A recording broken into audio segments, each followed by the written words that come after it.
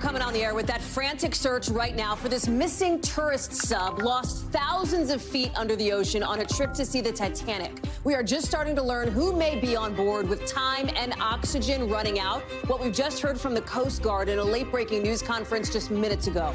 Also tonight, just in, the very first named storm of 2023, Tropical Storm Bret, just now getting upgraded in the Atlantic. Our team is tracking that as we're live in Texas with millions down south facing more dangerous weather after deadly tornadoes.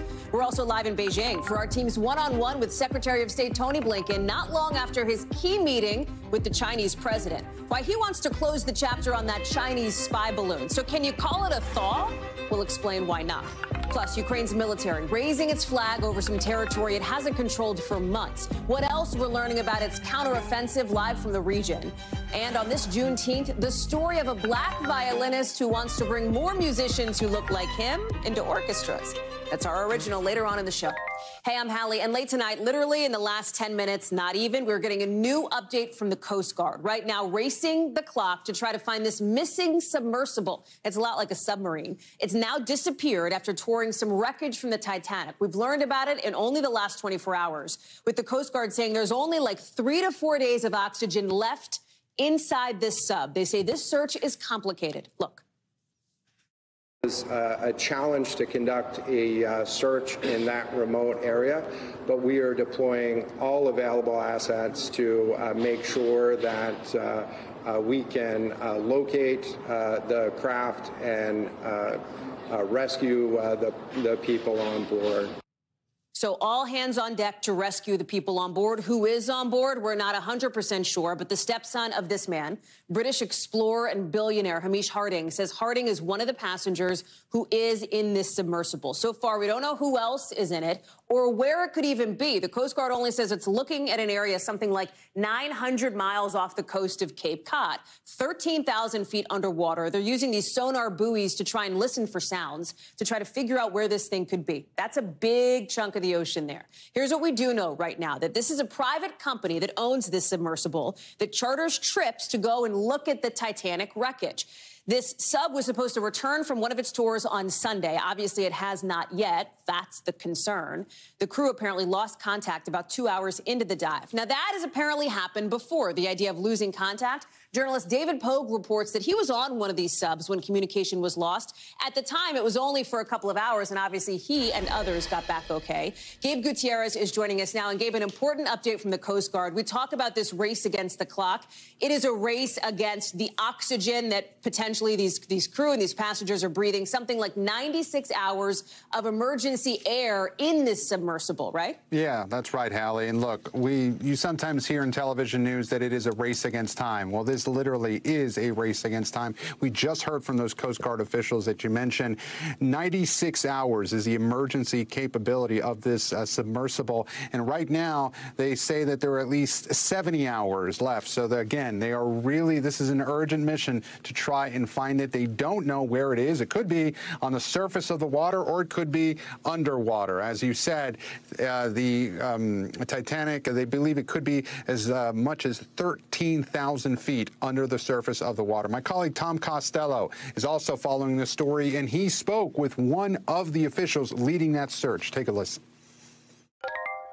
But when something happens on the high seas, it gets complicated quickly because of winds, oceans, drift, all that stuff, which is why we've really pressed hard on getting aerial assets on scene to look for it. And Hallie, as you said, this submersible, was last seen about 900 miles east of Cape Cod. And right now, search and rescue teams have sonar buoys out in the area listening for sound. This is really an international search and rescue effort because Canadian authorities also have search teams out there as well. And even New York State is sending a search and rescue a C-130 out into that area. So this is a massive race against time, as you said. Hallie. It's not just these governmental officials you reference, right? Private boats, essentially. Private ships are also helping out because those commercial ships are the ones that are out in the ocean where this search is happening. Yeah, that's right. This is a huge effort, and will continue again over the next several days. And this company is using these private boats to help, and they've also put out a statement to try and update the public on what's going on here. Again, this is Ocean's Gate, and you see it right there on your screen. Our entire focus is on the crew members in this submersible and their families. We're deeply thankful for the extensive assistance we have received from several government agencies and deep sea companies in our efforts to reestablish contact, Hallie. But again, 5 people there on board and no idea when we might hear from them again. But this is a desperate search and rescue effort underway right now. And just so people understand what this is basically like a chartered trip for tourists, for people who can afford it, basically, to go down and to see the wreckage of the Titanic. We're looking at some of that file footage here, obviously not from this one, but this is from Ocean Gate. This is what it essentially looks like, roughly. You get on board. It's obviously very small. You go down, you check out this sort of incredible site, the wreckage of the Titanic. You come back up. We think Hamish Harding is likely on board, as we mentioned, that British billionaire, according to a post from his stepson. There are still a lot of questions on this one, like who is on board, what the status is, obviously. Absolutely. And those, they call it a submersible. Basically, a difference between that and a submarine is that a submarine actually has more power and can go back to port. The submersible goes from some sort of, mothership, and that's what happened here, and is able to go, a certain distance before it can, come back. But again, the wreckage is 13,000 feet down under that water. Question, how did they lose communication? Why did they lose communication? Is that oxygen still functioning in there? All those questions that we're hoping to find out answers to, Hallie. Gabe Gutierrez, obviously watching this one closely. Gabe, thank you. We'll check back in with you in a little bit. Also, in maybe just the last 5 minutes or so, we're learning more about the first named tropical storm of the year, Tropical Storm Bret. Look at it. There it is, swirling around 40 miles an hour. It's not even officially summer yet. This is really early for a tropical storm. In fact, this is the record, tying the record for the earliest ever named storm in our country's history. The last one happened in 2017. Also, coincidentally, named Bret back then. So as we watch this weather system, we're also bracing for the very active threat that millions of people are facing down south, down in Texas and beyond. You see that triple-digit heat in Texas, the potential for tornadoes across this area of the south, stretching down into Florida. Right now, we're just starting to learn more about the damage in Mississippi. One person has been killed there. At least 20 are in the hospital. Look at this video coming in. Houses torn up. There's a truck smashed by a tree. Damage is everywhere. In Perryton, Texas, crews are scrambling to try to get power back online, trying to get food to people who need it after a tornado there. The city's mayor telling our team something like 90% of the people who lost homes or businesses probably do not have insurance. It's going to take a while. You can see what's left of what seems to be an auto shop. Our Priscilla Thompson spoke with a 72-year-old man who owned it. He's not sure what to do at this point. Yeah, I'm probably not going to rebuild and start up again. I don't know. I really don't know. Our Jay Gray will join us on the ground live in Perryton, Texas in just a second. But I want to start with Bill Cairns, given that developing news, a tropical storm officially named. This is very rare, Bill, that you and I are sitting here talking this early in the year about a system like this strong. Does it tell us anything about what we're in for this hurricane season? There's not a lot of correlation between what happens early and later. Obviously, it tells us that the water's warm enough to support these storms already, which typically sometimes it's not. But the biggest thing with this one, Hallie, is that the location of it. We don't usually get storms this far off the coast. I mean, we've had tropical storms in January before, in the Atlantic basin, but we've never had, a storm this far out in the Atlantic for the second named storm of the season. So this is Bret, and you see this big red blob behind it. That's another tropical wave that's come off the coast of Africa. This could become a tropical depression later on tonight and tomorrow and become our C-named storms. Already A, this is B for Bret, and then we're going to get our C-named storm possibly. Typically, we don't get our second named storm until like the middle to end of July, so we're well ahead of schedule. So everyone wants to know, where's Bret heading? Should we be worried about it? Well, first off, in the lower 48, I'm not very concerned with this storm. I do not think it's going to be able to get to us. I think we're going to have wind shear and cold fronts that are going to deflect it or weaken it significantly.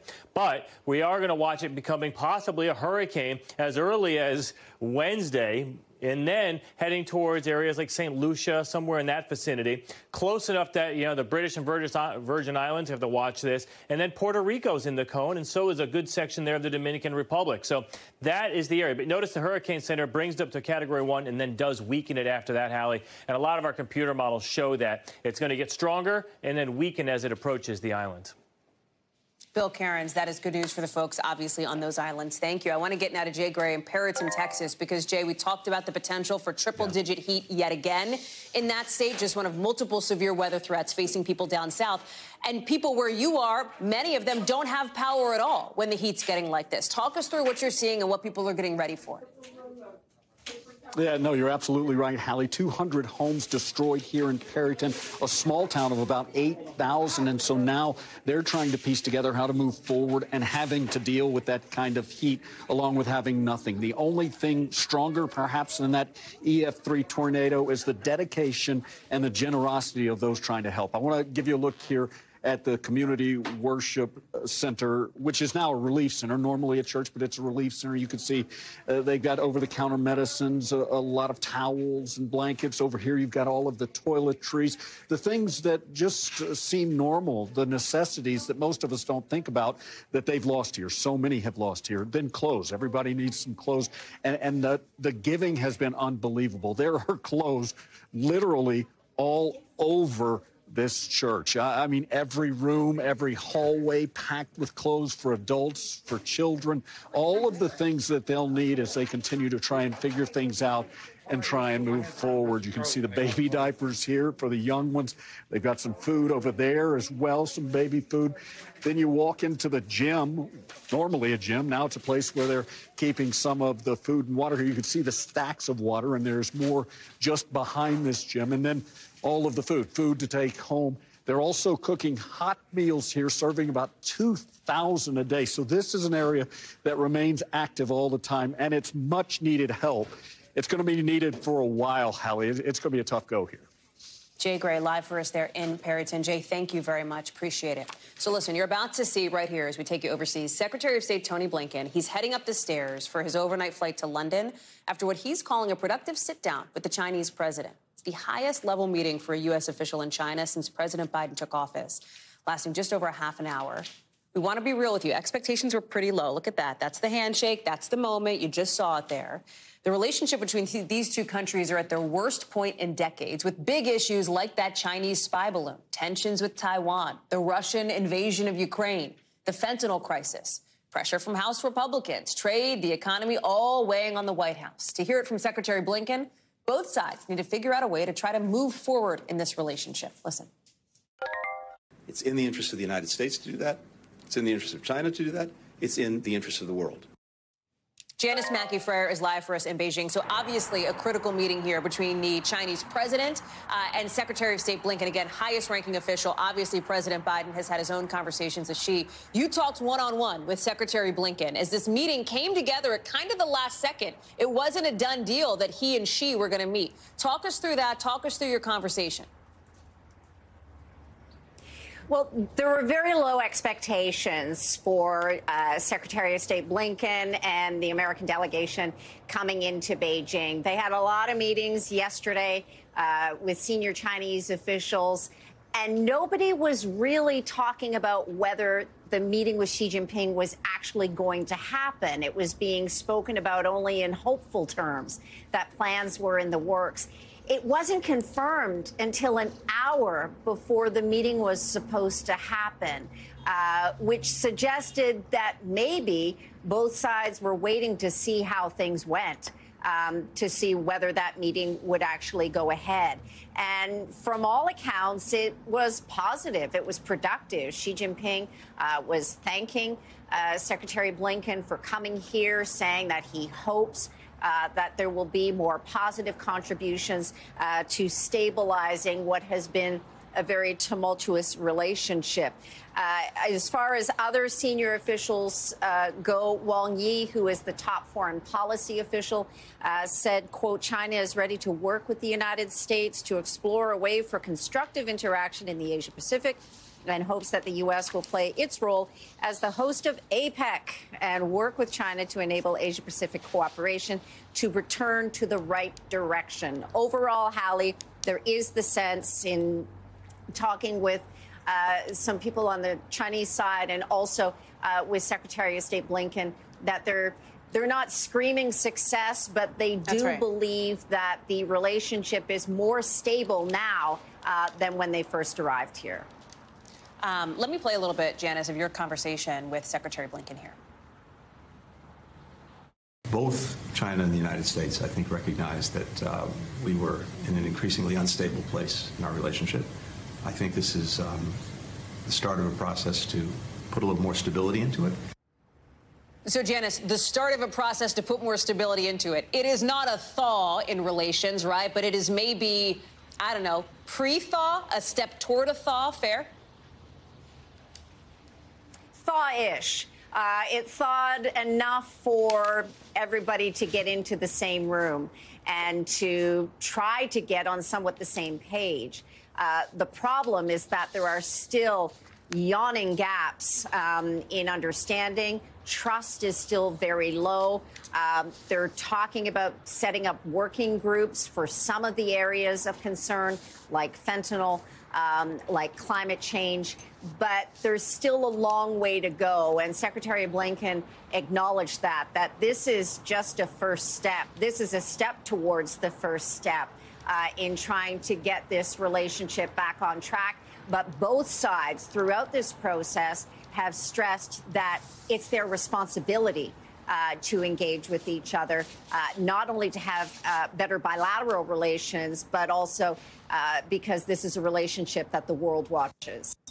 It is. And one of the things that I think people back here at home watched as it happened was the drama over that Chinese spy balloon that was floating across the United States over sensitive U.S. military sites. It was eventually shot down off the southeast coast here. It sounds like Tony Blinken wants to close that book, if you will, move past that, as you've talked about. Let me just play a little bit of that sound, and then I have a question for you on the other side. I don't have any progress to report on reestablishing the military-to-military channels. I can say that they understand very clearly the importance we attach to this. And that, of course, was a reference to those deconfliction lines, those military-to-military channels that you referenced the U.S. wants reopened. Trade and the economy also huge in this relationship. The motivations from the U.S. side to fix this relationship, obviously economic is huge. Also a big motivating factor on the Chinese side here, given everything that they're dealing with, right? Perhaps the motivating factor. Yeah. The Chinese economy is slowing to a point where youth unemployment is scraping 21%, and they're about to have another million-plus grads going into the job market. We talked about this before. It's not that this is an economy where the jobs have disappeared. These jobs have never existed. There are a lot of highly skilled young people still looking for work. The hope is that with this visit by Secretary Blinken out of the way, that the Commerce Secretary will come, that the Treasury Secretary will come. These are the visits that Chinese officials are really looking towards as being the precursor to a better economy. Janice Mackey-Frere, live for us from Beijing. Incredible work today, Janice. I know it has been a long mega day for you. I really appreciate you being with us live here on the show. Thanks. I want to take you back home out west now, where right now we are starting to see President Biden's re-election campaign take shape, giving us some new clues about how the president is going to try to hold on to the White House as we look to 2024. He's on this two-day trip in Northern California, hitting up donors hard. There he is with Governor Gavin Newsom. In just the last couple of minutes, talking about what he and his team are doing to try to fight climate change. Listen. When I think of climate, I think of jobs. When I think of climate, I think of innovation. When I think of jobs, climate, I think of turning peril into progress.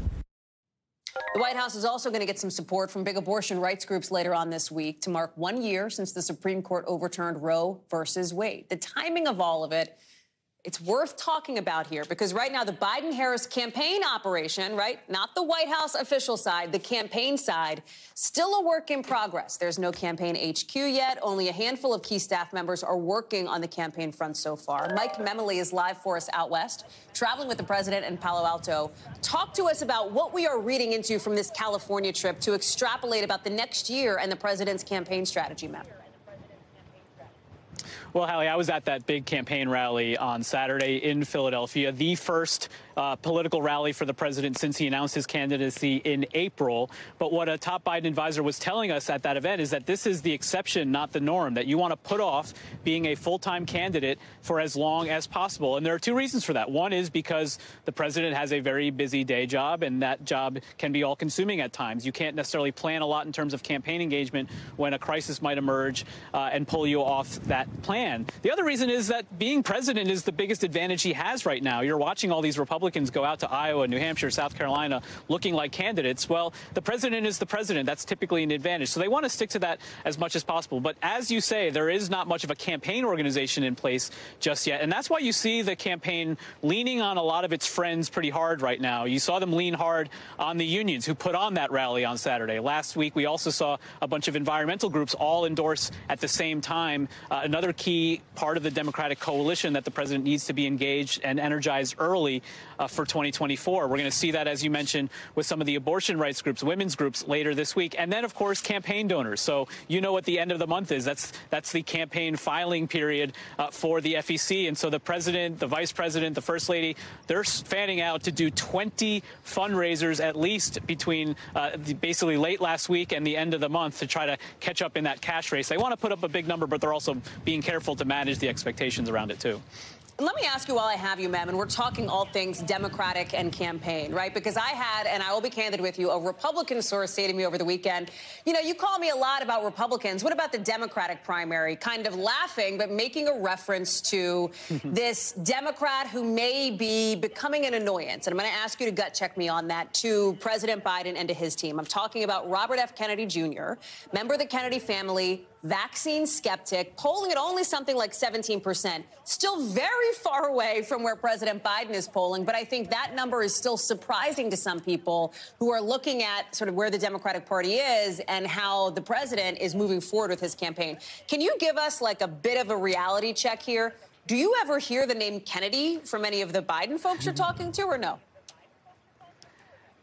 He's really only a headache to the Biden people because they think we spend too much airtime, too much time, you know, online talking about RFK. And to put it in perspective, Hallie, like I think this is actually a good reality check, too. In the 2012 Democratic primary, and you might be thinking there really wasn't one, right? There were 6 states of the 50 states where Barack Obama, the incumbent president with no major challenger, got under 80% of the vote. He got just over 80% of the vote in New Hampshire, the first primary. So that just speaks to the fact that no one is necessarily going to be churning out in these races. RFK is a different equation. We have to stipulate that because he's a much bigger name, at least in Democratic circles. But if there was a real concern in the Biden campaign about the state of the Democratic primary, it would have been that somebody like Gavin Newsom, rather than joining the president today, would be already running against him. And instead he's by his side. Mike Memoli live for us there with a plum assignment in California, friend. Thank you. Good to see you, Mike. Thanks for being with us. Federal officials are looking for clues tonight after something like 100 suspicious packages and letters with white powder were sent to public officials in Kansas. They're now testing to try to figure out what this white stuff actually is. Look at this. You can see one of these from a local state representative sending this stuff in. It is apparently not anthrax, right? According to preliminary lab results, it's not a biological hazard at this point. But in this political atmosphere, the fact that anything is being sent at all, that there's suspicious white powder being sent through the mail at all, is raising concerns about political violence. Several of these letters were sent to Republican state officials, including the state attorney general. Dana Griffin is joining us now. Tell us more about this, Dana, because this started over the last 72 hours. It's grown and grown and grown. Obviously not, at least so far as we know, a concern from a health perspective, but from a political climate perspective, you are hearing people sound the alarm. Yeah, it's very disturbing. This started off with about 30 letters. that were reported on Friday, Hallie, and just last night that grew to approximately 100 letters. You just showed some of those images that were posted on Facebook by two of those lawmakers.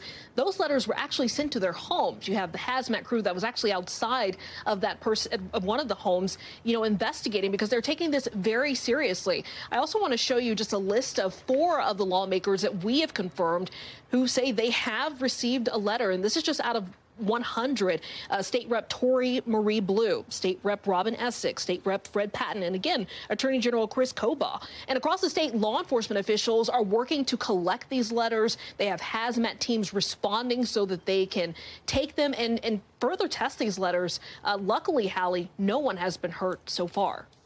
Dana Griffin live for us on that. Dana, thank you very much. Tonight, the FAA is looking into yet another kind of scary thing that happened on runways in this country, adding onto the pylon of these near collisions that we've seen at airports. Look at this. This is from Boston's Logan Airport. This is the back of a Delta plane. Look at that. Yup. Clipping the wing of a United jet. Like, it runs right into it. You just saw it as it's trying to maneuver to get over toward the runway. Thankfully, nobody was hurt.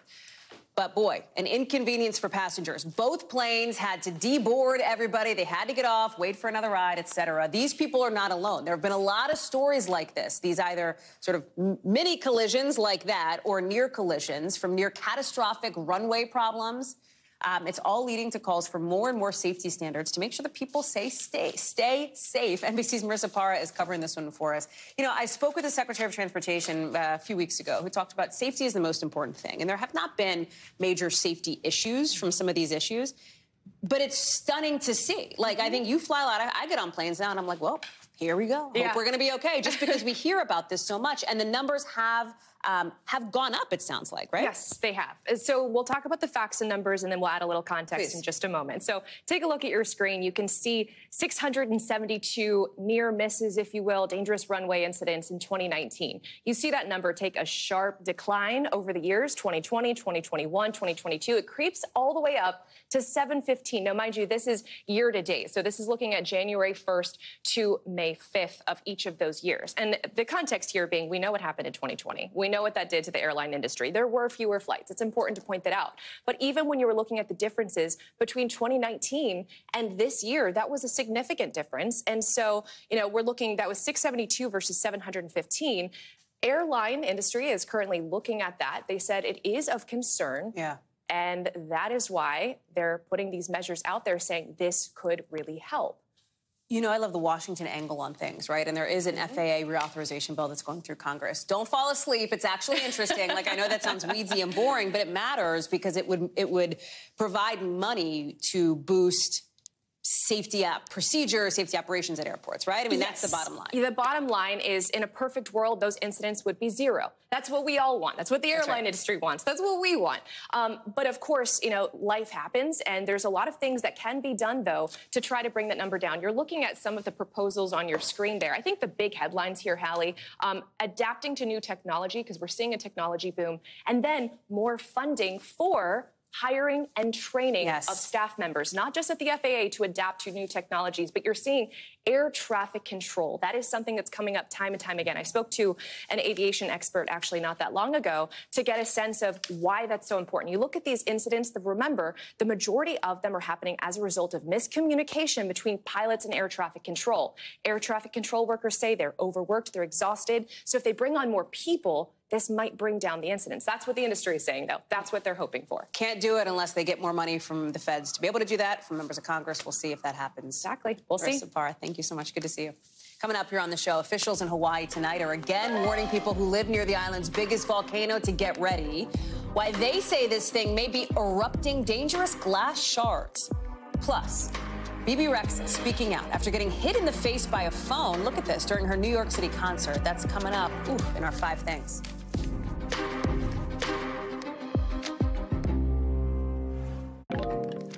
Tonight, police here in Washington are looking into a shooting that ended in 2 teenagers getting killed, 2 others hurt. They're offering more money to anybody who can give them information on what happened here.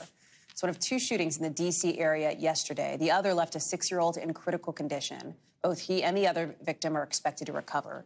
In Chicago, a little earlier in the day, a Juneteenth celebration turned deadly after a fight broke out. At least 22 people shot there. One of 3 shootings in the Chicago area over the weekend, with the city's police superintendent saying his department's heart goes out to all the victims. There's just too many guns, too many people willing to use those guns to settle even the most minor arguments. These are just some of the more than a dozen shootings that happened over the holiday weekend. You see the map here. At least 14 people were killed, dozens of others hurt. Jesse Kirsch is joining us now. And Jesse, these shootings happen on a weekend that's a holiday for a lot of people in this Chicago suburb. People were basically at a party, at a celebration for Juneteenth. Tell us more. Yeah, Hallie, so what we're being told by officials is Saturday evening around 6 p.m., there was a Juneteenth celebration going on, a peaceful celebration as it's been described in a strip mall in Willowbrook, Illinois, which is a suburb of Chicago. And officials say that there were authorities in the area in the later evening. They had left the area to check on another call, and that's when they heard gunshots ringing out, went back to the scene. And this was around midnight Saturday into Sunday morning. Again, this was supposed to be a peaceful celebration for Juneteenth. It turned violent, and we're told the latest information we have from authorities is that at least 23 people were shot. 1 person was killed in this incident. Here's what some people described from the area. Then when the gunshots happened, we heard the sirens, and then within, I don't know, 10, 15 minutes, there was probably like 50 cops along with EMS. And again, this is just one of numerous shootings that took place across the weekend over this holiday weekend for Father's Day as well as Juneteenth, Hallie. It is hard to look at a map like the one that we just showed, Jesse, right? The idea that in all of those cities that we named, there have been shootings just in the last 72 hours alone. This year alone, there have been 315 mass shootings in this country. Just last month, it was another deadly weekend over the Memorial Day holiday. This is not just limited to holidays, though.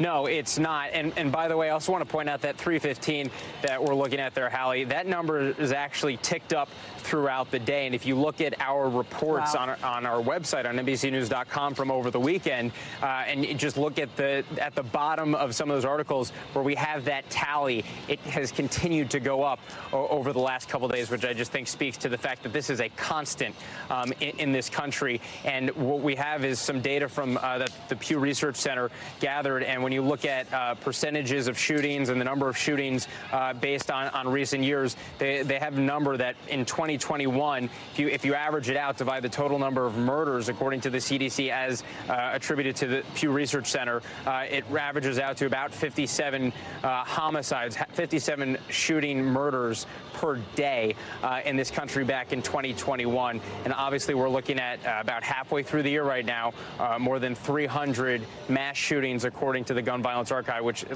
qualifies that as any shooting with at least 4 people shot, not including the shooter. And I just want to say one other thing, Hallie. We're just talking about something in the Chicago area. I spent years living and reporting in Chicago, and I can just tell you as a reporter who often responded to shooting scenes, especially on the weekends in the summers, something that I think is just worth pointing out. We're getting to that warmer weather, and unfortunately, that is when we often see a lot of shootings unfolding in the summer months, especially in a place like Chicago. It's something I was accustomed to seeing a lot of, and it's just when you think of that as a reporter, it's one of those unfortunate things we think about when it's really hot out, when it's really warm and sunny out, the possibility of violence erupting in communities, and unfortunately we saw that this past weekend all over the United States, Hallie.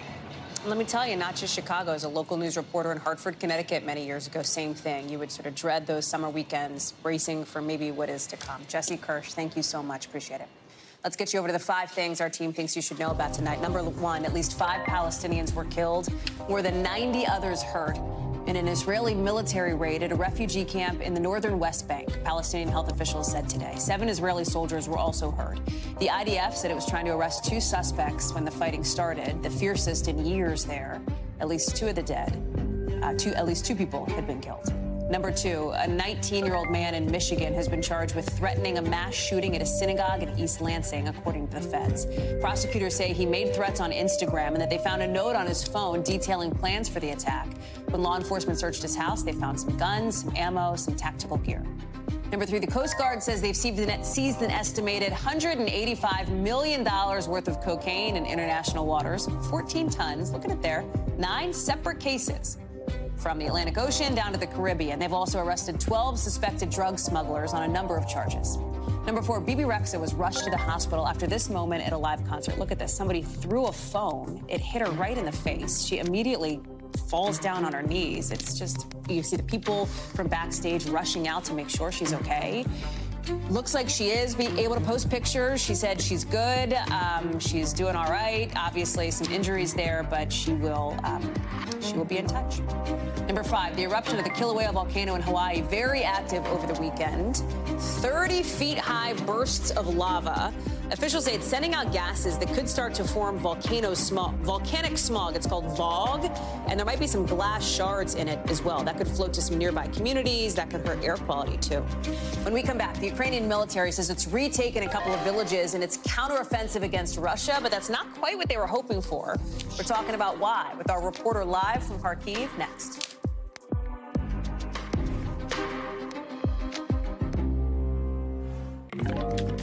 So Ukraine is starting to tick off at least some wins in villages and towns that Russia had taken over 2 weeks into its long-planned counteroffensive.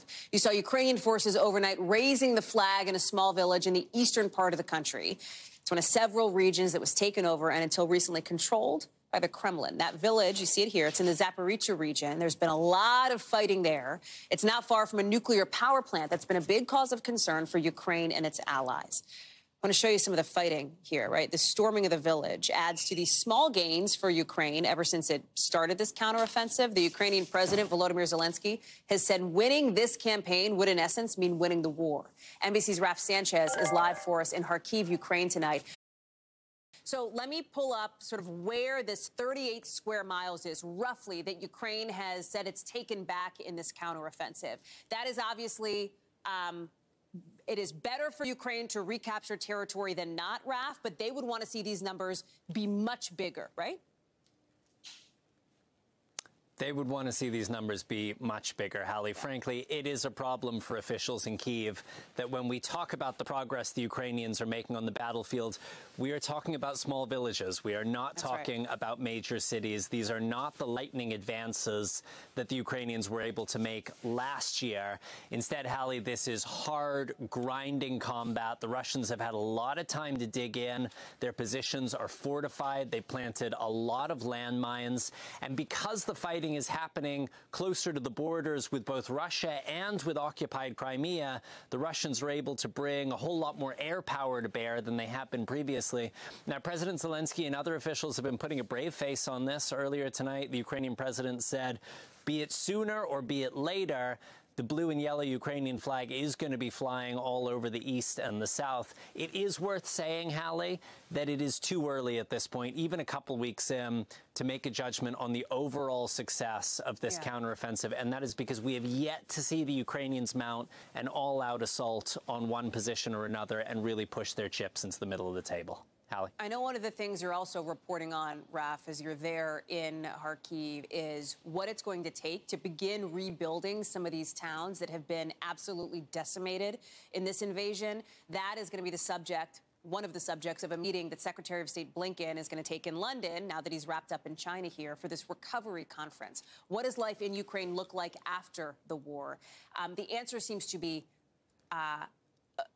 whatever the answer is going to be, incredibly expensive, right? We are talking billions of dollars, not millions. We are talking almost trillions, Hallie. The Ukrainians say they need $750 billion to repair the country, $750 billion. And the question is kind of an obvious one. Who is going to pony up that kind of money when there is no guarantee that the Russians aren't going to come back and attack once again, wreak all that damage once again? Here in Kharkiv, a city official told us earlier they need $9 billion literally just to repair the damage to get back to where they were in February 2022, to say nothing of the enormous infrastructure support, getting people's lives back together and getting this country up and running. So big conversation that Blinken is heading into on Wednesday in London. Hallie. We'll look for more of you, I know, later on this week. Raf Sanchez, thank you very much. Good to see you.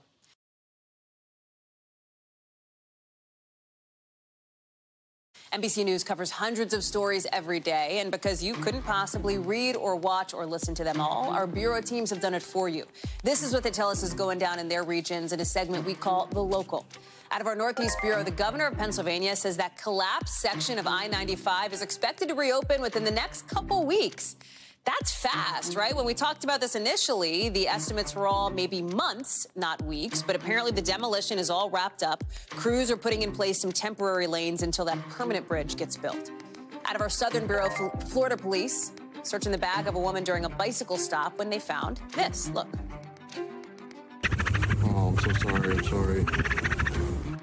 That is a baby raccoon. Police say they stopped the woman for riding her bike at night without lights. They searched her bag. They say they found drugs. And then this little guy, the baby raccoon, was taken to a local vet. It was then released back into the wild. And out of our Western Bureau, check this out. What do you see on the ground there? What is all that? Those are French fries, thousands of them. Because a truck flipped on a highway in Utah, so boxes of fries ended up across 6 hours of traffic. Hours to clean up, lots of traffic delays. Nobody was seriously hurt, thank goodness. That's something that happened. Coming up here on the show, how some folks are celebrating the country's newest federal holiday. Next.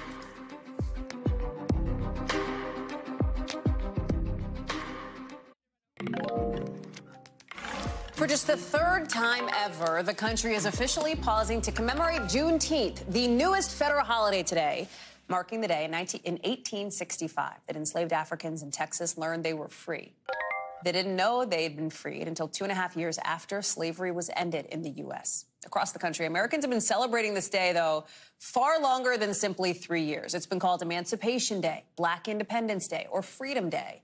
But it wasn't until 2021 that President Biden signed a law marking Juneteenth today, National Independence Day. Antonia Hilton is joining us now from a Juneteenth celebration in Queens. Antonia, tell us about it. Hey, Hallie. I mean, as you can hear, it is a full-on celebration here in Queens. This is a community that actually started their fight to start recognizing Juneteenth and holding Juneteenth festivals well before the president took action in 2021. There are organizers here who worked with state-level lawmakers to start hosting Juneteenth events years ago. This is an incredibly diverse community here in Queens, a historic Black community, and for them, many of them trace their ancestors back to 1865 and well before. And for them, this is really their July 4th. Take a listen to a conversation I had with one of the vendors here who's long celebrated Juneteenth.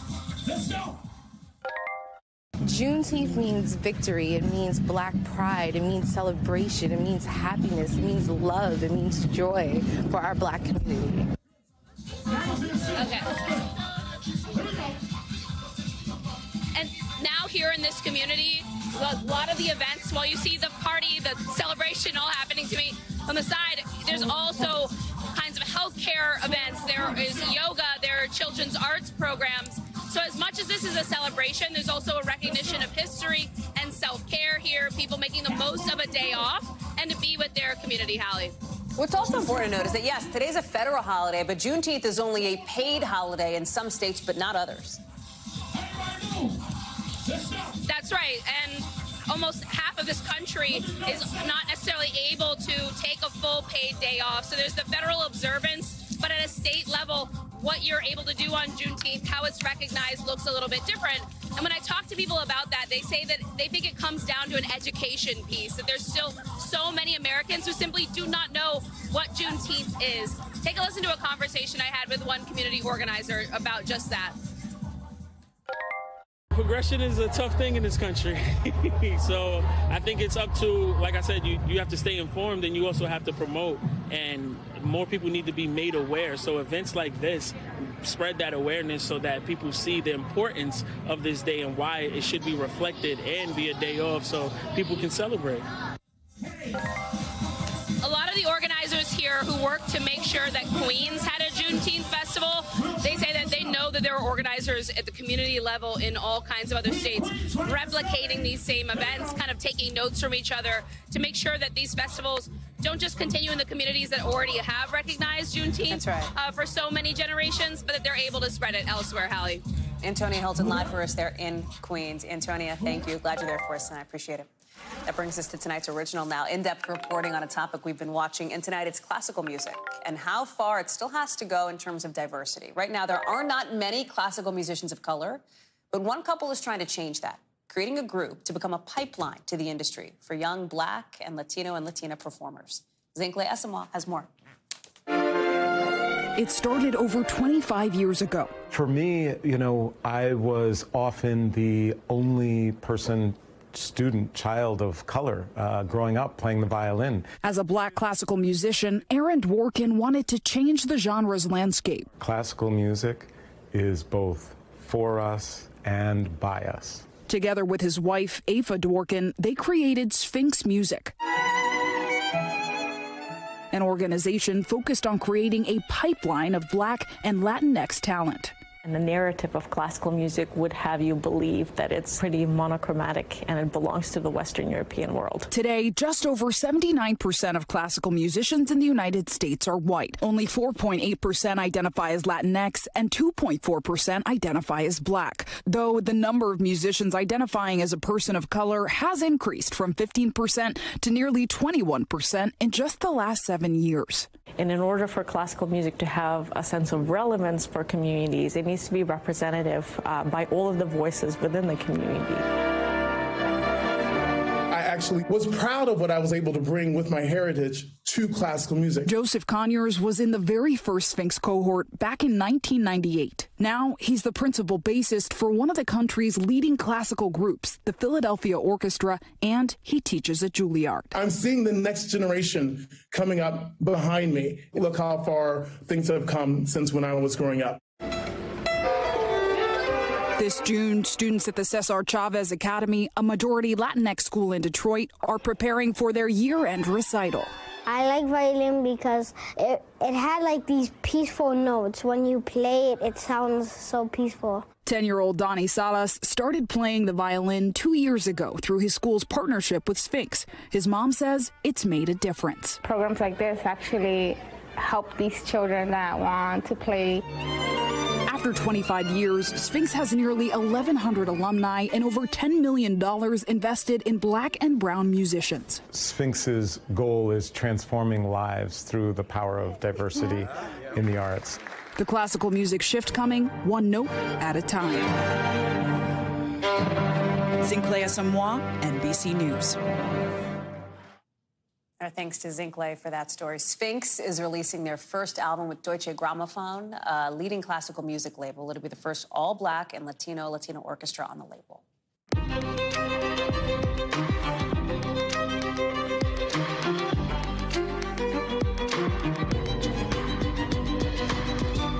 We are coming on the air with a frantic search right now for a missing tourist sub lost thousands of miles under the ocean on a trip to see the Titanic. We're just starting to learn who may be on board with time and oxygen running out. But we're just hearing from the Coast Guard in a late-breaking news conference just last hour. Also tonight, we are tracking Tropical Storm Bret, just now getting upgraded in the Atlantic. Our team's tracking that as we're live in Texas, with millions in the South facing more dangerous weather after deadly tornadoes. We'll also take you live to Beijing for our team's one-on-one with Secretary of State Tony Blinken, not long after his key meeting with the Chinese president. Why he wants to close the chapter on that Chinese spy balloon. So can you call it a thaw in the relationship? We'll explain why not. Plus, we're getting our first look at a new interview just out with former President Trump, the first time he's been pressed in a substantive way on classified documents since his indictment. What he said when he was asked why he didn't just hand that stuff over. Plus, we're out in California with President Biden on the campaign trail, but with his attention on a Republican opponent. Is there a Democrat he needs to worry about in the primary? We've got that later in the show. Hey, I'm Hallie, and late tonight, in just the last maybe 60, 70 minutes or so, we're hearing a new update from the Coast Guard, racing against the clock, really, truly, to try to find this missing submersible that disappeared while touring wreckage from the Titanic. Now, the Coast Guard says this sub, it's like a submarine, it's a little different. It only has about 3 to 4 days of oxygen left. The search is complicated. Look. It's a challenge to conduct a search in that remote area, but we are deploying all available assets to make sure that we can locate the craft and rescue the people on board. So who are the people on board? We don't know all of them yet, but the stepson of this man, British explorer, he's a billionaire, Hamish Harding, says Harding is one of the passengers on board. So far, again, question mark on who else is in the sub, where it could be exactly. The Coast Guard is looking at a spot something like 900 miles off the coast of Cape Cod. Keep in mind the Titanic wreckage is 13,000 feet underwater. So right now, they're trying to listen. Think about it. Your eyes can only see so far on the surface of the ocean or under the ocean, even with radar, et cetera. They're trying to use that kind of underwater radar to be able to figure out where this sub could be. Here's what we do know. There's a private company, obviously, that owns this sub, Ocean Gate Expeditions. They charter trips to go down for people to explore the Titanic wreckage. This trip was supposed to get back on Sunday. Obviously, it hasn't yet. Apparently, the crew lost contact about 2 hours into the dive. It is not unprecedented for this sub to lose contact. The journalist David Pogue was on one of these things one time. This was a couple years ago when, I guess it was last summer, when communication was lost. That only lasted for 2 hours. Obviously, he got back okay. The other folks did as well. Question mark is what happens here and now. Gabe Gutierrez is joining us live. And Gabe, there's 96 hours of emergency oxygen in this submersible. We don't know what's happening. We don't know where it is. We don't know what its status is. But that 96-hour number is so critical here. The Coast Guard says by their calculations, there's anywhere from 70 to 96 hours left here. Yeah, that's right, Hallie. A literal race against time. And actually, within the last few minutes, we do have some breaking news. The managing director of Action Aviation confirmed over the phone to NBC News that Hamish Harding, the billionaire that you just mentioned, is one of the 5 people on board that submersible. And again, we do not know where it is right now, but this active search and rescue effort is underway. You see those pictures right there. That's the type of submersible that we're looking at. And as you said, this is a company that charters it out. And the New York Times has reported that some of these excursions, and it can cost up to $250,000. So it's not cheap. But again, we're still waiting to learn more about those other people that were on board. My colleague Tom Costello spoke with one of the Coast Guard officials that is leading the search right now. Take a listen. But when something happens on the high seas, it gets complicated quickly because of winds, oceans, drift, all that stuff, which is why we've really pressed hard on getting aerial assets on scene to look for it. So again, that Titanic wreckage, 13,000 feet underwater, and it is very difficult right now. The Coast Guard and also Canadian authorities are searching not just above or on the water, but also underneath it. It is very difficult, a very remote area, Hallie. What is the company that owns this sub saying here? I know that they have said in a statement, I believe, that obviously they're doing everything they can to try to make sure it's found, et cetera. Do we know more?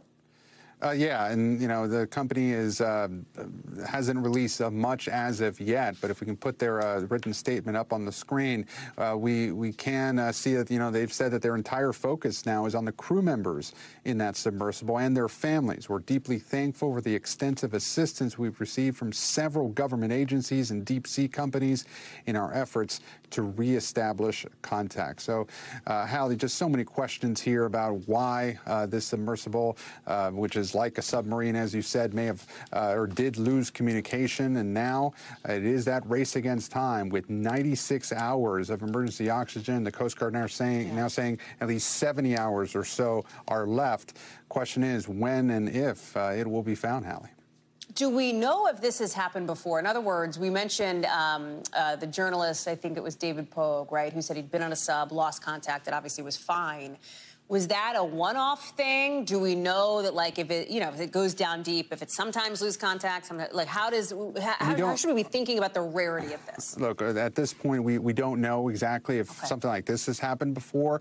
There is, communication systems that they have. It's tied to a mother ship, and as you said, that journalist had said that it did lose contact for a short time before. But again, they build in these emergency capabilities to be able to, either find its way back to the surface somehow or to reestablish communication. And that is why 96 hours in theory could be a very long time. But this ocean is, of course, so vast. It is so remote, 900 nautical miles east of Cape Cod.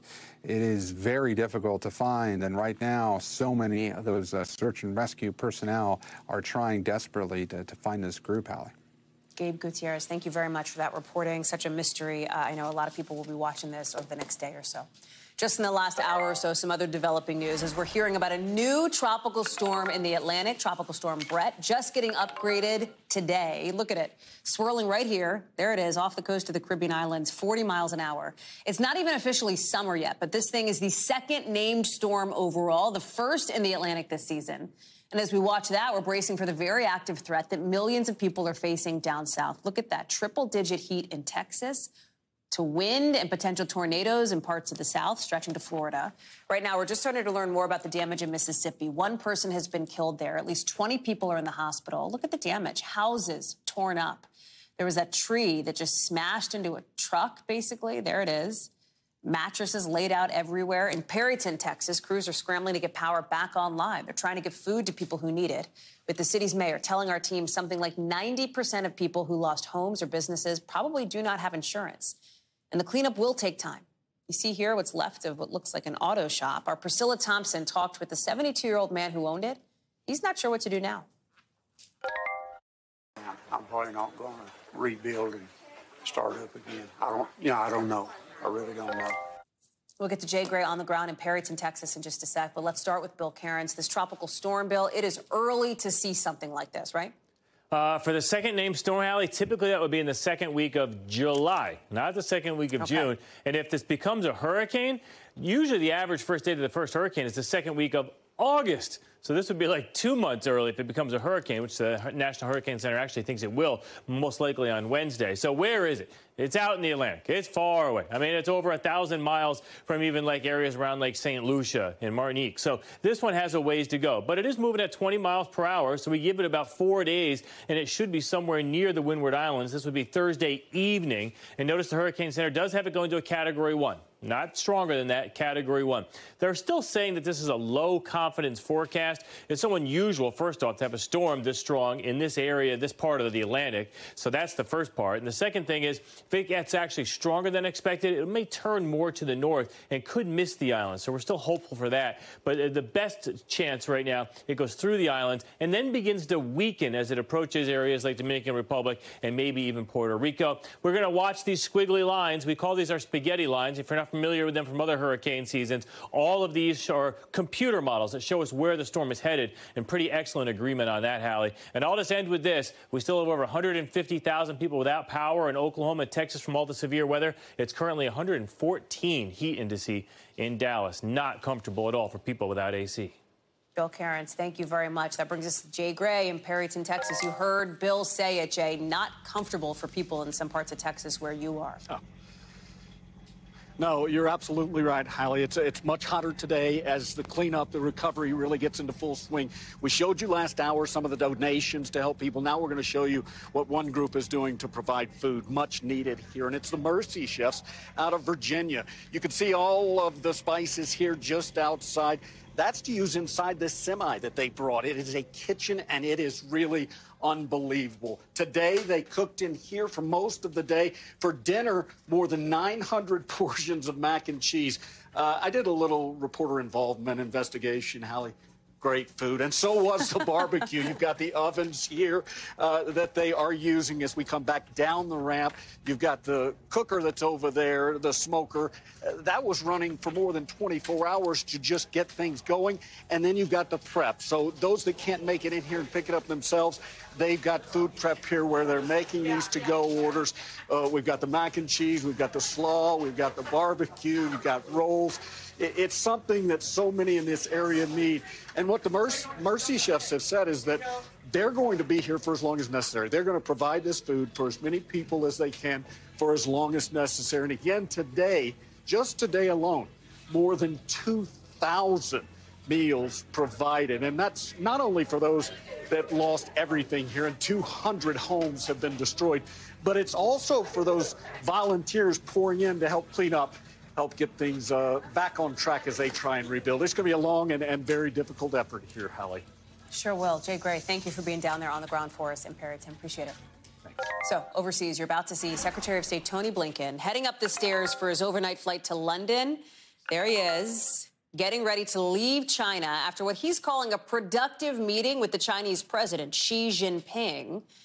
It lasted just about a half an hour, came together really last minute. And listen, let's be real here, right? Expectations, they were quite low, because, as you know, the relationship between these two countries are at the worst it's been in decades. Huge issues. That Chinese spy balloon, remember. There's tensions with Taiwan, the Russian invasion of Ukraine, the fentanyl crisis, pressure from House Republicans, trade and the economy, all of it weighing on the White House. To hear it from Secretary Blinken, both sides have got to move forward. It's in the interest of the United States to do that. It's in the interest of China to do that. It's in the interest of the world. Our Janice Mackey-Freyer spoke with Secretary Blinken one-on-one. She's joining us now. So obviously a critical meeting here between the Chinese president and Secretary of State Blinken, again, highest-ranking official. Obviously, President Biden has had his own conversations with Xi. You talked one-on-one with Secretary Blinken as this meeting came together at kind of the last second. It wasn't a done deal that he and Xi were going to meet. Talk us through that. Talk us through your conversation. Well, there were very low expectations for Secretary of State Blinken and the American delegation coming into Beijing. They had a lot of meetings yesterday with senior Chinese officials, and nobody was really talking about whether the meeting with Xi Jinping was actually going to happen. It was being spoken about only in hopeful terms, that plans were in the works. It wasn't confirmed until an hour before the meeting was supposed to happen, which suggested that maybe both sides were waiting to see how things went, to see whether that meeting would actually go ahead. And from all accounts, it was positive. It was productive. Xi Jinping was thanking Secretary Blinken for coming here, saying that he hopes that there will be more positive contributions to stabilizing what has been a very tumultuous relationship.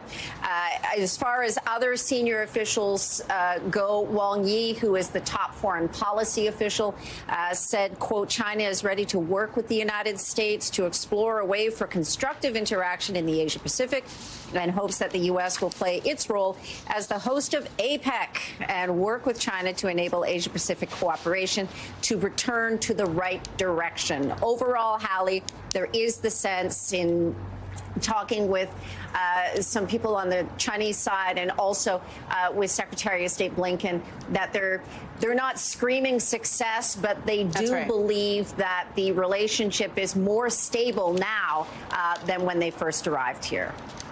Let me play a little bit, Janice, of your conversation with Secretary Blinken here. Both China and the United States, I think, recognized that we were in an increasingly unstable place in our relationship. I think this is the start of a process to put a little more stability into it. So, Janice, the start of a process to put more stability into it. It is not a thaw in relations, right? But it is maybe, I don't know, pre-thaw, a step toward a thaw, fair? Thaw-ish. It thawed enough for everybody to get into the same room and to try to get on somewhat the same page. The problem is that there are still yawning gaps in understanding. Trust is still very low. They're talking about setting up working groups for some of the areas of concern, like fentanyl, like climate change. But there's still a long way to go. And Secretary Blinken acknowledged that this is just a first step. This is a step towards the first step in trying to get this relationship back on track. But both sides throughout this process have stressed that it's their responsibility to engage with each other, not only to have better bilateral relations, but also because this is a relationship that the world watches. It is. And one of the things that I think people back here at home watched as it happened was the drama over that Chinese spy balloon that was floating across the United States over sensitive U.S. military sites. It was eventually shot down off the southeast coast here. It sounds like Tony Blinken wants to close that book, if you will, move past that, as you've talked about. Let me just play a little bit of that sound, and I have a question for you on the other side. I don't have any progress to report on reestablishing the military-to-military channels. I can say that they understand very clearly the importance we attach to this.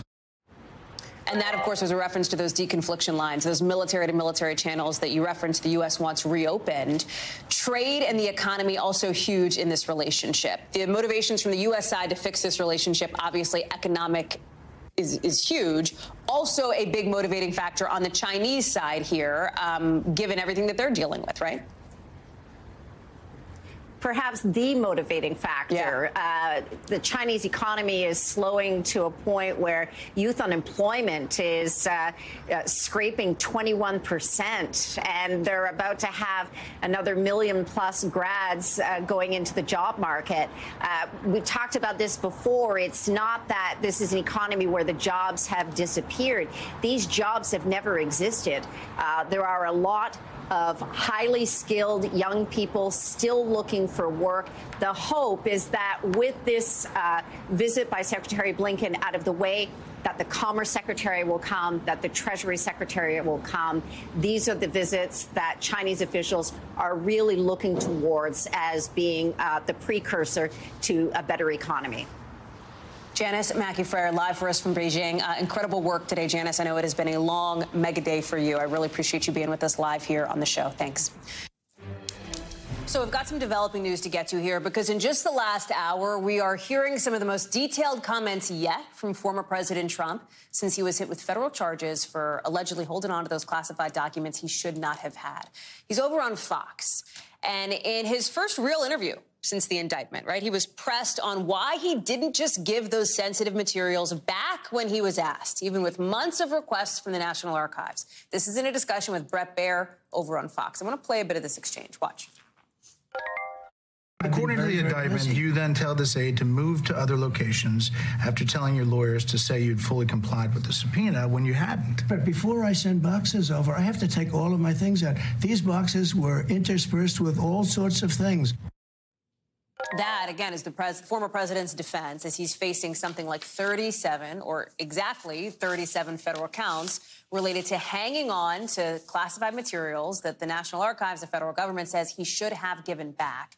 This obviously is in addition to the charges he faces in New York for an alleged hush money scheme. Legal experts have told us that most defendants in a case like this would stay quiet. Obviously, former President Trump has done anything but, appearing not just in this interview, but at rallies and other events in the roughly a week, maybe less, since he's been indicted. More to come on that front. But we want to take you out west now to the other side of the aisle, because that's where we're starting to see President Biden's re-election campaign come together with some new clues about the strategy that he may take in trying to make sure that he holds on to the White House come 2024. President Biden's out in California for a couple of days. He's hitting up donors, the old California ATM, politically, if you will. You see him there with California Governor Gavin Newsom. And in just the last hour, talking up what his administration is doing to fight climate change. When I think of climate, I think of jobs. When I think of climate, I think of innovation. When I think of jobs, climate, I think of turning peril into progress. The White House will also try to pick up some support from big abortion rights groups later this week to mark 1 year since the Supreme Court overturned Roe versus Wade. The timing politically coming as the Biden-Harris campaign operation is still a work in progress. No campaign headquarters yet, just a key staff members, a handful of them working on the campaign so far. Mike Memoli is traveling with the president in Palo Alto. So Mem, forgive me for threading some needles here, but what's interesting about the strategy from President Biden is that it is largely silence on the story that we did right before you, which was former President Trump certainly not staying silent about his indictment and his arraignment here. I realize that the White House and President Biden want to look past Donald Trump. They want to show the president being presidential with trips like this, talking about policy, talking about climate, talking about reproductive rights. But on the Republican side of the aisle, so much oxygen is being pulled out of the room from former President Trump. Can you put on your campaign reporter hat, as I know you always have on, and tell us how you see these two split screens? Yeah, it's so interesting because you look at the president being in California right now. There's another Republican candidate who's campaigning in California right now, Ron DeSantis. And so there's a split screen of the president being presidenting, while these potential Republican rivals of him next year are out campaigning. And it is interesting, you seized on what has been a real headache for the White House and the Biden team last week, which is the constant drumbeat of questions about why he isn't saying more about Donald Trump. There's a concern even among fellow Democrats that he should be more outspoken in defending the institutions. Well, we may get an exception to the silence policy of the White House at events like the one the president is doing right now. He's at a fundraiser as we speak, one of two that's planned today. He has two more tomorrow. There are 20 planned between the president, vice president, first lady, other top Biden officials by the end of the month. And we have tended to hear a bit more, let's say, candid takes from, for instance, the first lady just last week about Trump's legal woes at these settings. But compare that to what we saw from President Biden here today, from President Biden at that political rally I was also covering on Saturday, where he didn't even mention Donald Trump by name. And you talk to Biden advisors about why that is. There are political reasons. There are legal reasons. The big one is they talk about what happened in 2020. There was an impeachment trial that you well know happening, Hallie, on the days leading up to the Iowa caucuses. And President Biden, then candidate Biden, did everything he could to stay above the fray, to keep his message on what his message wanted to be, rather than getting sucked into a Trump-focused message. And that's really the plan for now, at least heading into waiting and seeing who the Republican nominee is going to be. And this is as the former president is out with a campaign video from the day of the Miami arraignment, featuring sort of people talking about this, saying he's not going to let this indictment slow him down, et cetera, reiterating this attack on President Biden about a two-tier justice system, as the former president likes to say. Let me ask you this, though, Mem. There was some reporting from our colleagues here at NBC News over the last day or two that there are some Democrats who would like to see President Biden be more muscular on this. Is that so? Can you tell us more about that? Is that something that you are hearing? You know, is there a risk politically for the president to not be as vocal when the Department of Justice is getting attacked by some on the right? Yeah, the risk as they see it is that Republicans are making attacks on the institutions of government, on the integrity of the Justice Department, that they think shouldn't be left unanswered. And one gave an interesting example of how they would perhaps like to see the president or other Biden people talk about this, which is to say, listen, former Vice President Mike Pence was also investigated by the Justice Department and quickly cleared because he had done nothing wrong. So that's a way in which they can not necessarily comment on the legalities of what Trump is alleged to have done, but also to defend the institutions at the same time. But the Biden team feels like they just got to stay out of it altogether. Mike Memoli live for us there in Palo Alto, California. Mem, thank you. Good to see you, as always. So the feds are testing some of these substances that have been sent to something like 100 public officials in Kansas, suspicious letters with white powder. Turns out preliminary lab testing shows it is not hazardous, they don't think. But look at this. This is what one state lawmaker in Kansas sent out, right? People in basically biosuits at his home, at their home, rather, looking at some of these envelopes, looking to try to figure out what it is. Not anthrax, according to the preliminary results, but obviously a concern because in this political climate, in this political atmosphere, anytime you're having letters with suspicious white powder sent around, it is an alarm bell in the eyes of some. The Republican State Attorney General has received these letters, too. Dana Griffin is joining us now live. Dana, tell us more about this, right? Because this is something that started off as maybe a dozen, I think, or so letters. Now it's something more like 100 plus. Is there any sense of who sent them, why, motive? At this point, Hallie, not yet. It started out with about 30 letters by Friday afternoon, and just last night, roughly 100 letters sent. Investigators are still trying to figure out who did this and why. But as you mentioned, it's scary. It's kind of reminiscent of the post 9/11 anthrax scare, where several people and media outlets and lawmakers received these letters. 5 people died and 17 others were infected. But in the Kansas case, we know at least 4 confirmed lawmakers have put out publicly that they received a letter, including some of the photos that you've just seen here. But they include state reps Tory Marie Blue, Robin Essex, Fred Patton, and again, Attorney General Chris Kobach. So right now, law enforcement across the state are working to safely collect these letters, and the additional letters will be tested to try to determine exactly what this substance is. Although investigators say no biologicals have been detected, state leaders actually issued a joint letter talking about that. Of course, saying there is certainly good news. It has nonetheless been a stressful last few days for their families and other citizens. So obviously, they're hoping that law enforcement can determine who did this and hopefully, Hallie, put an end to it. Dana Griffin, thank you very much for your reporting on that. Appreciate it. Coming up here on the show, Michigan police are charging somebody for threatening a mass shooting at a synagogue, but they say they found in his house. Plus, a big fire that just started at Germany's biggest theme park. More on that in a sec.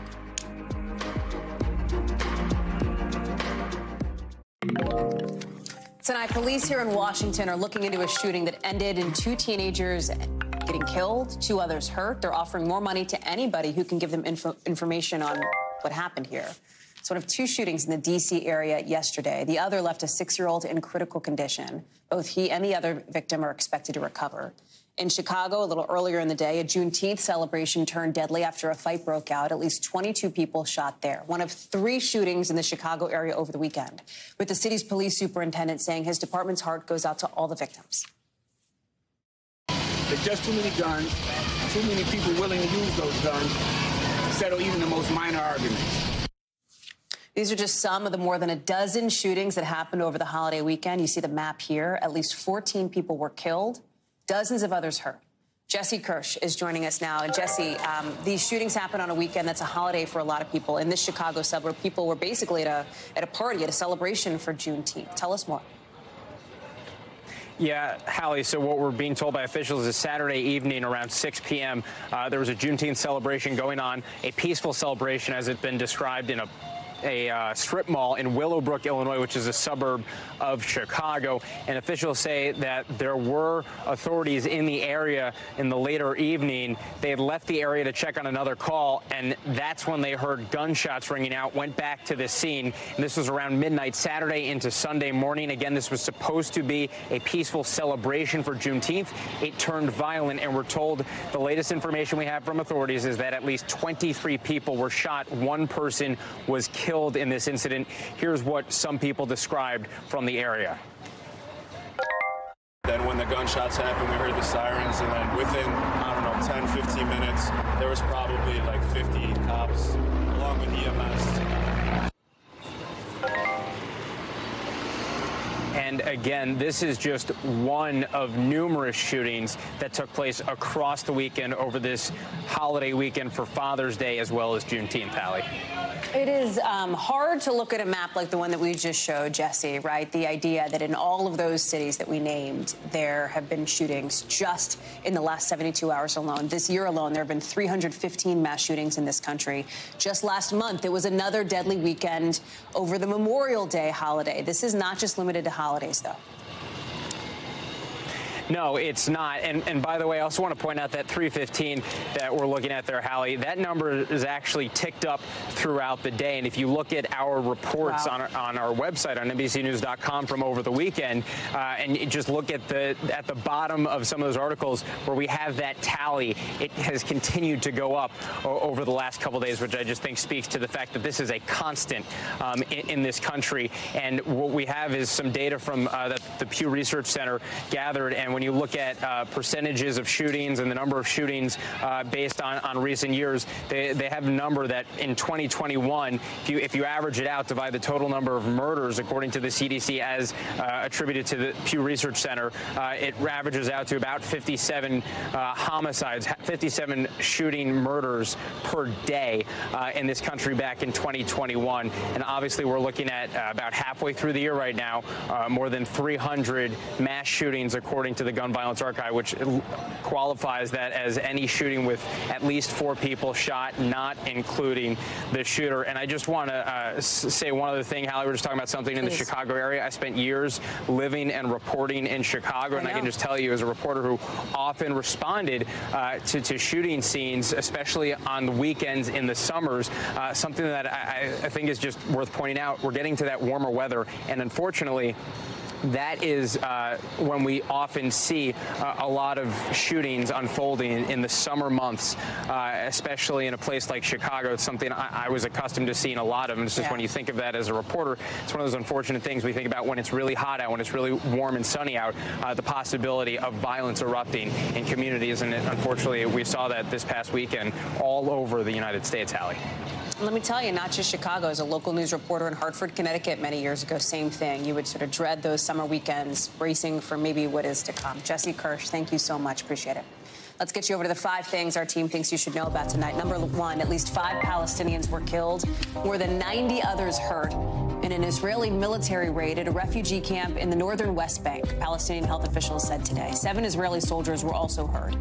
The IDF said it was trying to arrest 2 suspects when the fighting started, the fiercest in years there. At least 2 of the dead, at least 2 people had been killed. Number 2, a 19-year-old man in Michigan has been charged with threatening a mass shooting at a synagogue in East Lansing, according to the feds. Prosecutors say he made threats on Instagram and that they found a note on his phone detailing plans for the attack. When law enforcement searched his house, they found some guns, some ammo, some tactical gear. Number 3, the Coast Guard says they've seized an estimated $185 million worth of cocaine in international waters. 14 tons, look at it there, 9 separate cases. From the Atlantic Ocean down to the Caribbean. They've also arrested 12 suspected drug smugglers on a number of charges. Number 4, Bibi Rexha was rushed to the hospital after this moment at a live concert. Look at this. Somebody threw a phone. It hit her right in the face. She immediately falls down on her knees. It's just, you see the people from backstage rushing out to make sure she's okay. Looks like she is being able to post pictures. She said she's good. She's doing all right. Obviously, some injuries there, but she will be in touch. Number 5, the eruption of the Kilauea volcano in Hawaii, very active over the weekend. 30 feet high bursts of lava. Officials say it's sending out gases that could start to form volcanic smog. It's called VOG, and there might be some glass shards in it as well. That could float to some nearby communities. That could hurt air quality, too. When we come back, the Ukrainian military says it's retaken a couple of villages in its counteroffensive against Russia, but that's not quite what they were hoping for. We're talking about why with our reporter live from Kharkiv next.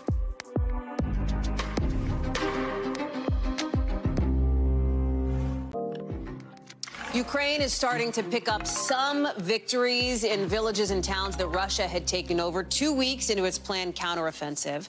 Overnight, we saw Ukrainian forces raising the flag in a small village in the eastern part of the country, in the Zaporizhzhia region. It's seen a whole bunch of fighting recently. It's not far from that Zaporizhzhia nuclear power plant that's been a huge cause of concern from Ukraine and its allies. You can see it on the map here. The storming of the village adds to the small gains, these small gains for Ukraine. This is some of the fighting since it started that counteroffensive. President Volodymyr Zelensky has said winning the counteroffensive would, in essence, mean winning the war. NBC's Raf Sanchez is in Kharkiv for us tonight. So let me pull up sort of where this 38 square miles is, roughly, that Ukraine has said it's taken back in this counteroffensive. That is obviously... it is better for Ukraine to recapture territory than not, Raf, but they would want to see these numbers be much bigger, right? They would want to see these numbers be much bigger, Hallie. Frankly, it is a problem for officials in Kyiv that when we talk about the progress the Ukrainians are making on the battlefield, we are talking about small villages. We are not talking about major cities. These are not the lightning advances that the Ukrainians were able to make last year. Instead, Hallie, this is hard, grinding combat. The Russians have had a lot of time to dig in. Their positions are fortified. They planted a lot of landmines. And because the fighting is happening closer to the borders with both Russia and with occupied Crimea, the Russians are able to bring a whole lot more air power to bear than they have been previously. Now, President Zelensky and other officials have been putting a brave face on this. Earlier tonight, the Ukrainian president said, be it sooner or be it later, the blue and yellow Ukrainian flag is going to be flying all over the east and the south. It is worth saying, Hallie, that it is too early at this point, even a couple weeks in, to make a judgment on the overall success of this counteroffensive. And that is because we have yet to see the Ukrainians mount an all-out assault on one position or another and really push their chips into the middle of the table. Hallie. I know one of the things you're also reporting on, Raf, as you're there in Kharkiv, is what it's going to take to begin rebuilding some of these towns that have been absolutely decimated in this invasion. That is going to be the subject, one of the subjects of a meeting that Secretary of State Blinken is going to take in London now that he's wrapped up in China here for this recovery conference. What does life in Ukraine look like after the war? The answer seems to be whatever the answer is going to be, incredibly expensive, right? We are talking billions of dollars, not millions. We are talking almost trillions, Hallie. The Ukrainians say they need $750 billion to repair the country, $750 billion. And the question is kind of an obvious one. Who is going to pony up that kind of money when there is no guarantee that the Russians aren't going to come back and attack once again, wreak all that damage once again? Here in Kharkiv, a city official told us earlier they need $9 billion literally just to repair the damage, to get back to where they were in February 2022, to say nothing of the enormous infrastructure support, getting people's lives back together and getting this country up and running. So big conversation that Blinken is heading into on Wednesday in London. Hallie. We'll look for more of you, I know, later on this week. Raf Sanchez, thank you very much. Good to see you.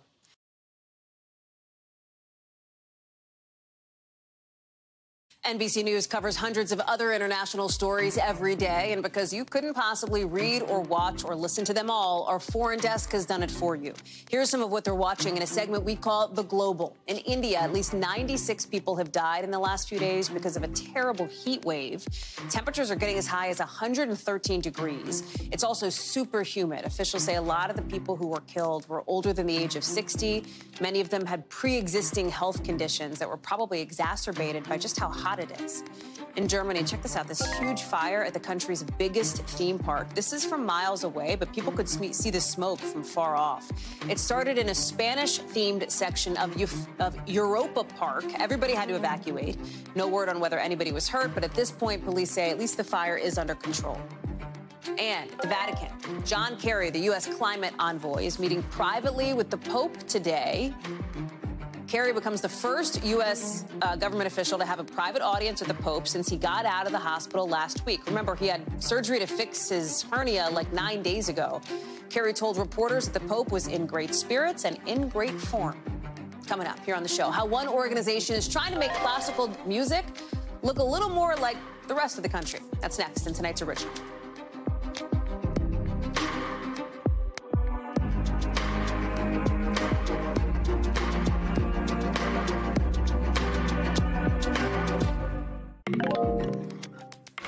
For just the third time ever, the country is officially pausing to commemorate Juneteenth, the newest federal holiday today, marking the day in 1865 that enslaved Africans in Texas learned they were free. They didn't know they'd been freed until 2.5 years after slavery was ended in the U.S. Across the country, Americans have been celebrating this day, though, far longer than simply 3 years. It's been called Emancipation Day, Black Independence Day, or Freedom Day. But it wasn't until 2021 that President Biden signed a law marking Juneteenth today, National Independence Day. Antonia Hilton is joining us now from a Juneteenth celebration in Queens. Antonia, tell us about it. Hey, Hallie. I mean, as you can hear, it is a full-on celebration here in Queens. This is a community that actually started their fight to start recognizing Juneteenth and holding Juneteenth festivals well before the president took action in 2021. There are organizers here who worked with state-level lawmakers to start hosting Juneteenth events years ago. This is an incredibly diverse community here in Queens, a historic Black community, and for them, many of them trace their ancestors back to 1865 and well before. And for them, this is really their July 4th. Take a listen to a conversation I had with one of the vendors here who's long celebrated Juneteenth. Let's go. Juneteenth means victory. It means Black pride. It means celebration. It means happiness. It means love. It means joy for our Black community. Okay. And now here in this community, a lot of the events, while you see the party, the celebration all happening to me on the side, there's also kinds of healthcare events. There is yoga, there are children's arts programs. So as much as this is a celebration, there's also a recognition of history and self-care here, people making the most of a day off. What's also important to note is that, yes, today's a federal holiday, but Juneteenth is only a paid holiday in some states, but not others. That's right. And almost half of this country is not necessarily able to take a full paid day off. So there's the federal observance, but at a state level, what you're able to do on Juneteenth, how it's recognized, looks a little bit different. And when I talk to people about that, they say that they think it comes down to an education piece, that there's still so many Americans who simply do not know what Juneteenth is. Take a listen to a conversation I had with one community organizer about just that. Progression is a tough thing in this country. So I think it's up to, like I said, you have to stay informed, and you also have to promote, and more people need to be made aware. So events like this spread that awareness so that people see the importance of this day and why it should be reflected and be a day off so people can celebrate.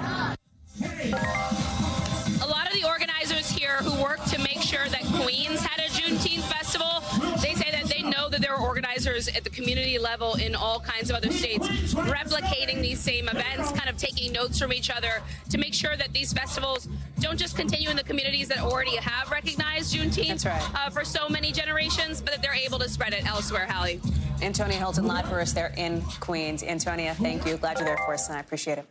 That brings us to tonight's original now. In-depth reporting on a topic we've been watching. And tonight, it's classical music and how far it still has to go in terms of diversity. Right now, there are not many classical musicians of color, but one couple is trying to change that, creating a group to become a pipeline to the industry for young Black and Latino and Latina performers. Zincle Asamoah has more. It started over 25 years ago. For me, you know, I was often the only child of color growing up playing the violin. As a Black classical musician, Aaron Dworkin wanted to change the genre's landscape. Classical music is both for us and by us. Together with his wife, Afa Dworkin, they created Sphinx Music, an organization focused on creating a pipeline of Black and Latinx talent. And the narrative of classical music would have you believe that it's pretty monochromatic and it belongs to the Western European world. Today, just over 79% of classical musicians in the United States are white. Only 4.8% identify as Latinx and 2.4% identify as Black. Though the number of musicians identifying as a person of color has increased from 15% to nearly 21% in just the last 7 years. And in order for classical music to have a sense of relevance for communities, it needs to be representative by all of the voices within the community. I actually was proud of what I was able to bring with my heritage to classical music. Joseph Conyers was in the very first Sphinx cohort back in 1998. Now he's the principal bassist for one of the country's leading classical groups, the Philadelphia Orchestra, and he teaches at Juilliard. I'm seeing the next generation coming up behind me. Look how far things have come since when I was growing up.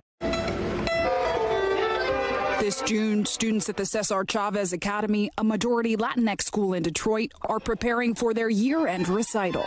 I like violin because it had like these peaceful notes. When you play it, it sounds so peaceful. 10-year-old Donnie Salas started playing the violin 2 years ago through his school's partnership with Sphinx. His mom says it's made a difference. Programs like this actually help these children that want to play. After 25 years, Sphinx has nearly 1,100 alumni and over $10 million invested in Black and brown musicians. Sphinx's goal is transforming lives through the power of diversity in the arts. The classical music shift coming one note at a time. Zincle Asamoah, NBC News. Our thanks to Zincle for that story. Sphinx is releasing their first album with Deutsche Grammophon, a leading classical music label. It'll be the first all-Black and Latino orchestra on the label. Thanks for watching our YouTube channel. Follow today's top stories and breaking news by downloading the NBC News app.